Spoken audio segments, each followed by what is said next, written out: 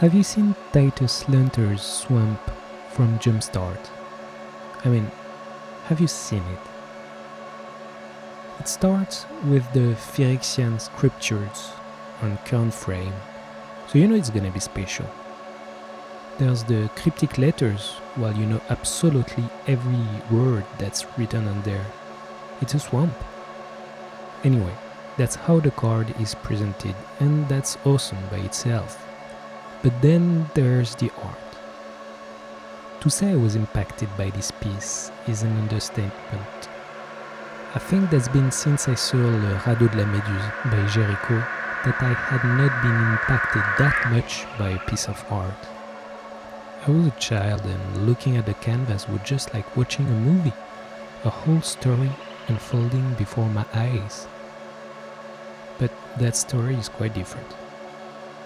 You know, personally, I don't like horror movies.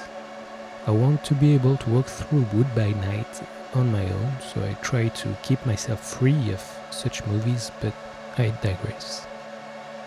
Still, horror as a media genre is everywhere. It's mainstream and there's nothing right or wrong about it. That's just a thing in our life as media consumers. So it's quite rare when a digital painting hits you with a sense of dread and imminent danger.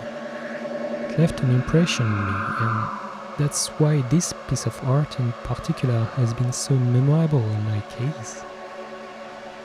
So how does it work? First of all, you see a landscape.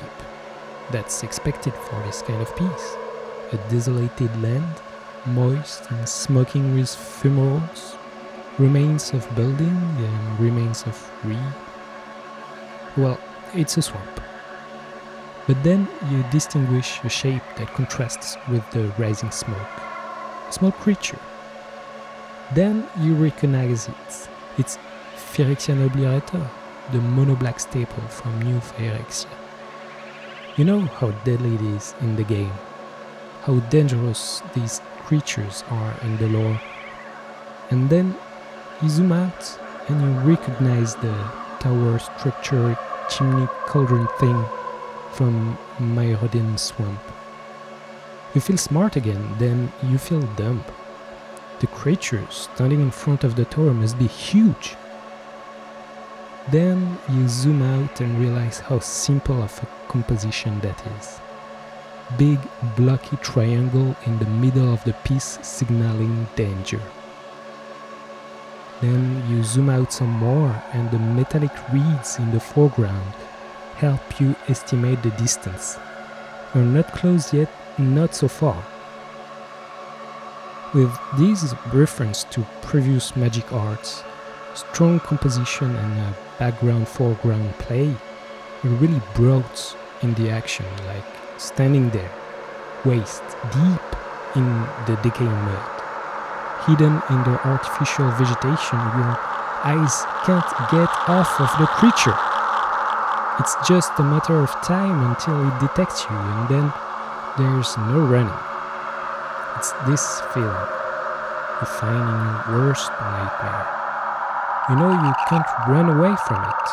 You're still going to try, but the monster is faster. That's with the enormous scythe-like jaws that you're going to get the sudden release of waking up. Thank you, Titus, for making me feel things. We are blessed with a constant stream of amazing art in the game of Magic the Gathering, and this one really stood out to me.